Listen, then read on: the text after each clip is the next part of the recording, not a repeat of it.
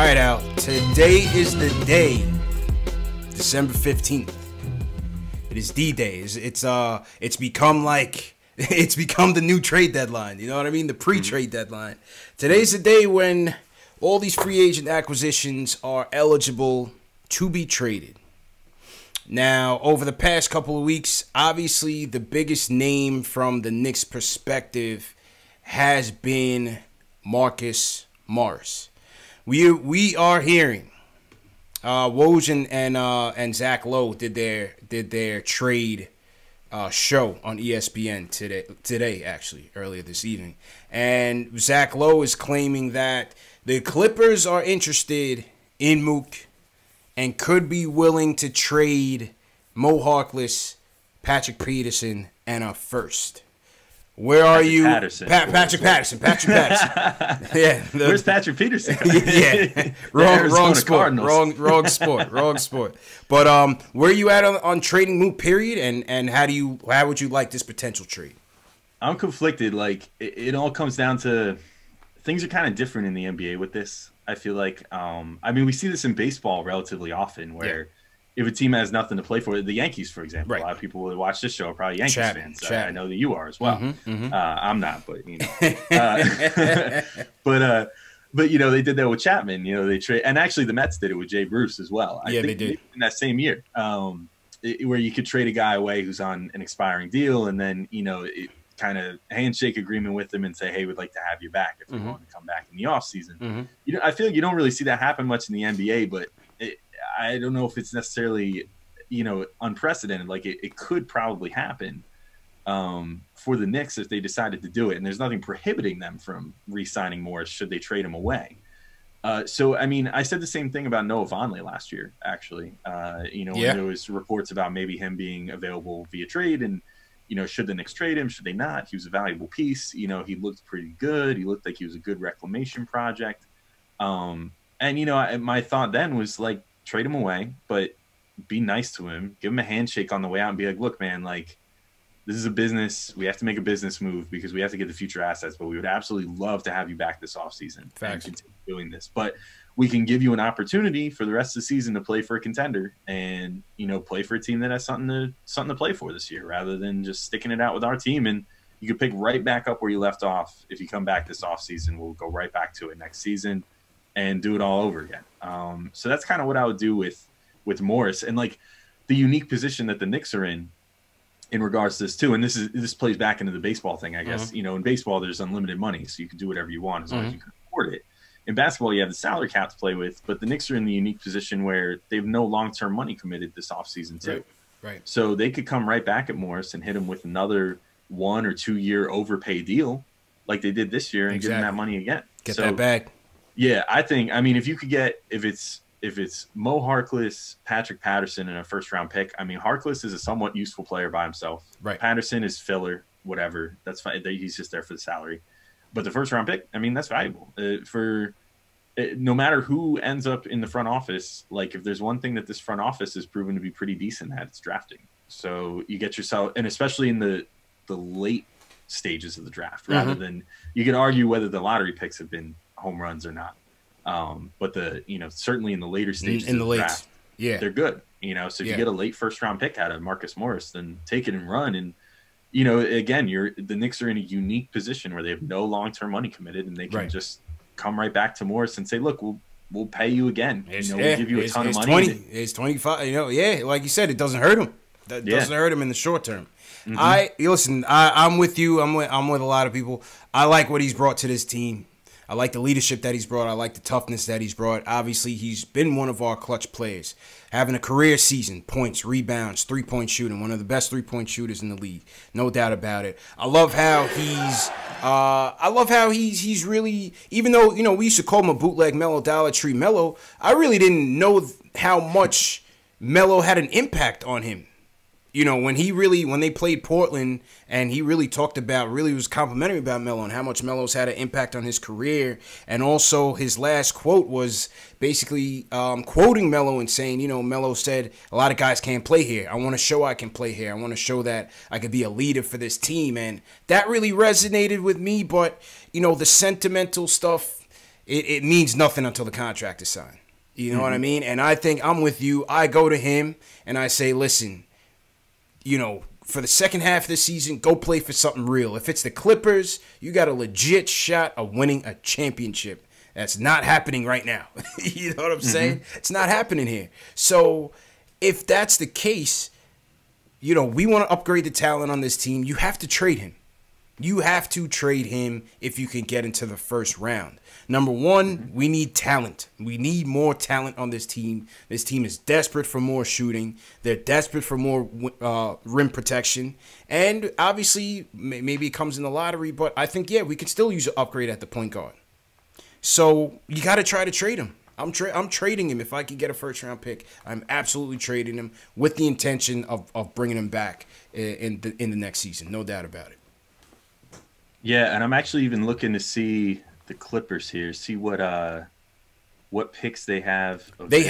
They have this coming draft. They can trade this one.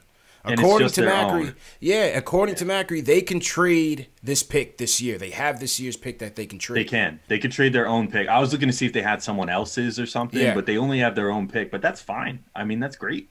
You know, just take their own pick and run with it. I think.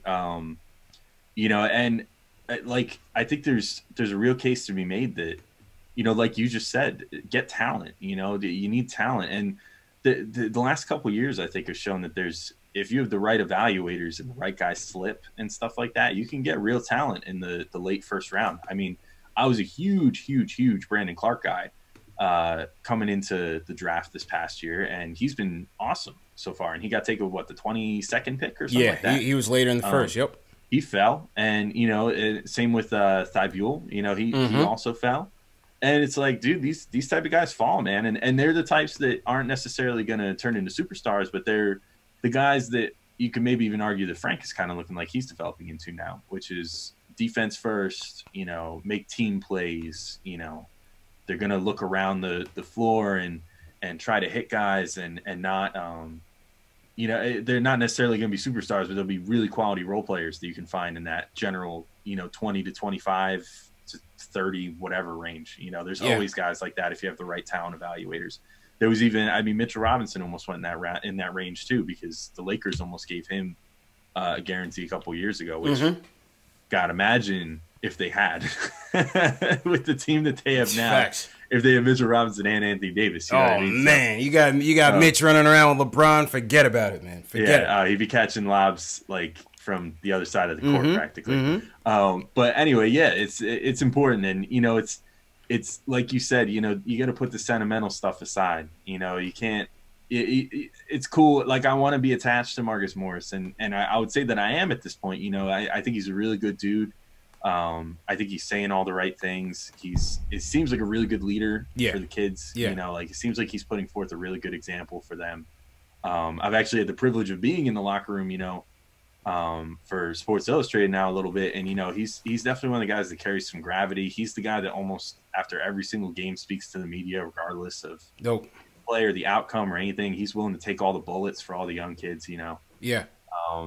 So he's a great guy to have around, no doubt. And I don't know if I would trade him like today, like on day one of you know, the trading period. But when it comes time for the deadline, I think it's time to send him out. But send him out like with a firm handshake and like a look, man, let's talk again in the summer. That's what I say. And as you said, we can go to the depths that no other teams may not go. You know, on a shorter term deal. Oh, the Knicks next year, screw it, man. Just be like, Mook, we'll give you $20 million for 1 year. Like, just come back again. Just come back for a second year with us. Because then, all right, not to get too caponomics here, but, you know, if you offer a guy a huge overpay like that, then you get what's called early bird rights with him. And so, you know, Marcus Morris, if you offer him $20 million next year, he's never getting $20 million again in his life. You know what I mean? Like, not for a single season. He's just not that guy. And, you know, so you can offer him that, but then with the early bird rights, then you get like the ability to re-sign him. And you can also trade him places where teams can re-sign him in the offseason to 105%, I think, of his salary for that 1 year. So, you know, even if he ends up getting traded again, you know, he's going to be an attractive trade piece a second time in a row.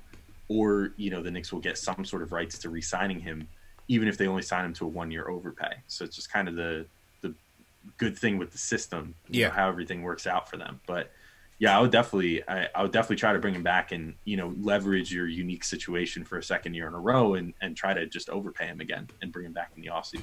Absolutely, man. What do you guys think in the chat, man? Give us a call. What do you guys think about these trade rumors? 657-383-1509. Let us know what you think. Al, on another trade front, the Ujiri talks. Obviously, it's never ending. With the Fizdale ouster, with Mills hopefully on his way next. It's been rumored, obviously, that Dolan is after Ujiri hard body. We know, obviously, he's on the contract with Toronto. We first heard that it's going to cost 1 pick, and now Begley's coming out with... Well, it's not from a source, but basically Begley's article basically said that, in another scenario where a team tried to trade for a GM, the asking price was 2 firsts. Right, so the assumption is that an Ujiri is going to command the same. What do you think about that? About trading for Ujiri? That's I don't know. What do you think? Here's my overall thought on it at this point. And I know that we just literally 2 seconds ago talked about you need talent, you need late first round picks, you need this, you need that. But if you could get Ujiri, who's a clear, he's a winning team builder. He's a championship builder now. There was always kind of the talk with Ujiri before last year about he builds good rosters, but can he build a championship team? And, last year he did, and he made all the right calls to do that. And, now he's got Toronto set up with, even after they lost Kawhi Leonard, they're set up with a new, superstar in Siakam. Speaking of guys you can get with late first round picks that kind of blossom into something. But, I think that he's the type of guy, the rare executive where I would say, yeah, you know what? If it costs 2 first round picks, I think I'm all right with that because I have faith that he'll get those back at some point sooner rather than later. And fleece somebody else for. Exactly. The way that I would do it is I would offer up the 2 Dallas picks, I think is the way to go. Because I think that those are going to be late first rounders. With the Knicks picks, it's really risky. You can't really offer up your own picks right now if you're the Knicks because they're so bad. It's like, the Knicks could be bad for another 3 years, even with Ujiri. You never know, and if they are, then their picks are going to continue being really, really valuable. So unless you could put eternal top 10 protections on them or something, or lottery protections, then, you can't do that. It just because it's way too big of a risk. But those Dallas picks, ultimately, I don't think are going to end up being as valuable as we maybe had hoped they would become. It seems like the 2021 one, you get Luka Doncic out there for another 2 years, this year and next year. He's only going to get better, presumably. Porzingis, whatever happens with him, it seems like it doesn't matter how good or bad Porzingis is because Doncic is going to be good enough to make this team at least close to a playoff team, for years and years to come. So that 2021 pick will be a little less valuable. The 2023 one is, I believe, top 20 protected or is just lottery protected. Either way, it's pretty highly protected, and if it doesn't convey after 1 year, it turns into 2 second-round picks. Facts. So it's like a sneaky first-round pick. That one's like a first-round pick. Right. You know what I mean? So I would trade those 2, and if they're willing to do that for Ujiri, then cool, do it. I think it would kind of sting. Yeah. Because now you're essentially turning your Porzingis return into, okay, you traded Porzingis for Dennis Smith, who kind of looks shitty, and Masai Ujiri. Facts. And that's it. So you traded Porzingis for an executive. Man. Oh. But when it's that executive, I'm cool with it because nobody commands more respect than him around the NBA. True. I don't think at this point. And I think he really has the respect of players and agents and everything. So and he seems like a great talent evaluator on top of him. So. I would have to. I think the Dallas picks, I would lean more towards none of our picks. I wouldn't give up any of our picks. No. Not at all. No chance. I just feel like there are other options out there. Obviously, he's the creme de la creme. And we should know that as he's fleeced us many times. And built that Toronto team. Took as you said, gambled on 100%, trading their heart and soul to get Kawhi Leonard and getting that chip. Trading a coach of the year the previous season. And everything just hit right for them. it's just such a Nick thing to do. But it's like, damn, this is the guy right now. You could argue that it's a Nick thing to do, or you could argue it's an un-Nick thing to do. You know what I mean? Like it's one way or the other, and the only way that's going to determine what it ends up being is how the outcome turns out. You know, if the Knicks end up turning into something because of this, then it's the most genius move in franchise history.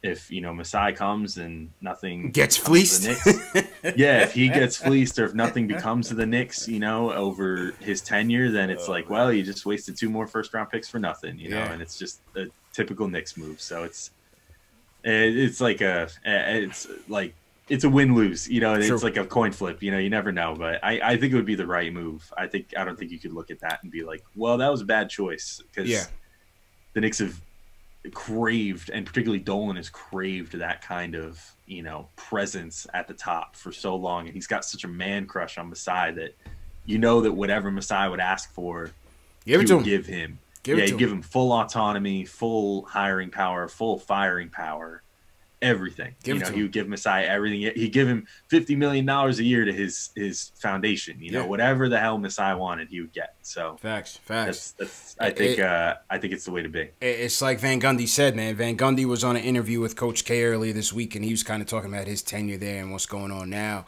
And his whole thing was, you know, things haven't been right since Dave Checketts, man, and that was 20 years ago. And from Checketts, it was, I believe Ernie Grunfeld was under that regime, who did a pretty decent job. But then you had Layden, then you had Isaiah Mills, you know, to fill the. It's just been a disaster, man, and we just have not had that solid structure foundation from the top of people that you trust to make the right decision. Dolan trusts them, but they just haven't been coming through for us, man. Have not been coming through for us, so. I'd be open for it, just for the sake of, like you said, this is the guy, but definitely not our own picks. Or if you're gonna do your own, heavily protect him in the way that Dallas protected the 2023 one. You know what I mean? Make it so you have to be good for it to convey as a first-round pick. Who do you think's the most likely player to be traded, if there is a trade? Because that's another thing. I don't think it's as guaranteed as we think that any one of these guys are getting traded. We're coming from a position of desperation. That's never a good thing. Yeah, you mean like which Nick you think is most likely to be traded? Yeah. I bet you. So there's a few trades I could see happening. I do think they're going to end up trading Morris. I just think that anytime I feel like you can get a first-round pick in season for a player in the NBA, you do it because it's so rare anymore. So I think they'll do that. Be it with the Clippers or some other team. Some contender will want him. I mean, he's balling. Got to. By any stretch, he is balling this year. I think there's a decent chance Trier might get traded. I think that's my pick. I think ISO gets dealt. I probably feel like a second-round pick, which is still, I think, puts the Knicks in the positive in that transaction. I mean, I like Trier well enough for what he does, but he kind of only does what he does. He's a good ISO scorer, and, you know, he can get you a couple quick buckets. I had really high hopes for him this year, maybe coming in as a catch-and-shoot type guy, learning under guys like Ellington and Bullock and all that. And that just hasn't really happened yet. So I think that he's going to go because it seems, if you read between the lines, it seems like there's some unrest with him. With the team and with management, with coaching, and he's catching DNPs again and stuff like that. So he might go. I guess I'm trying to think who else maybe I could see moving. Maybe Ellington, like if you could find a team that wants him for a second-round pick or something. He's kind of fallen out of the rotation. Or no, he's been hurt. I'm sorry, he's been hurt. Yeah, he's had the Achilles. Even so, he's been up and down in the rotation, you know, with the team this year. So I could see him potentially, you know, getting moved just to a team that wants a little auxiliary shooting. And he'd be a good value for any team that wants that because they have the second-year option as well. So if you trade him to a team that's capped out, they can keep him for a second year, only for paying the luxury tax or whatever on him. So teams might be interested in that. Maybe even Gibson, if I'm being honest. But I feel like Gibson they're going to keep around. We got to keep Taj. I think he's turned into a heart and soul type guy. Yeah, I don't really think he's going to go. Only other guy, maybe. I don't think any of the core young guys are going to go for sure. Yeah. I can maybe see them moving Peyton, but Peyton's proving to be really crucial to this team as a whole right now. So Peyton would have to elevate his value to a Morris level of being able to fetch a first-round pick or something. And I don't know if he'll ever hit that. I don't think so. So I don't think he'll get much from Portis either. Yeah, so they'll probably hold on him. The only other guy, maybe Portis. If some team is just really desperate for some scoring off the bench or something. Yeah. Maybe. But Portis is so streaky that I feel like any good team with anything to play for wouldn't necessarily be willing to give up anything for him. I'm not giving you anything for that guy. You could almost just turn him into a spot-up three-point shooter at this point. Like, he flashes that sometimes where you think, like, if you could just set him up where he could sit in the corner and just shoot threes. Don't do anything else. Be like a glorified Steve Novak, you know, with a little bit of a post-game. Like, don't put the ball on the floor and just shoot. That's it. I mean, he could maybe fill that role well enough.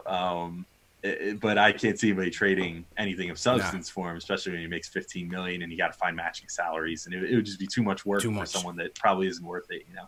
Too much, man. But I agree with you in that order. I think it's Morris. I think it's ISO and potentially Ellington. I think those are the most realistic moves. Maybe Dotson. Maybe Dotson gets moved. I feel like they're going to hold on to Dotson because I actually think that Miller really likes him. Based off, I mean, tonight was different. Tonight he only played 7 minutes, but I think that was just situational. I think in general, Miller really likes him. Yeah, I like that. I would love to keep him. I would love to keep him. I just think with ISO, as you said, it looks like obviously he's falling out of favor with the rotation. Obviously, well, not obvious, but it's likely that we get more help in the backcourt in this draft. So once again, that's another player to add to this mix. I think ISO gets slid out. So we'll see what happens, man.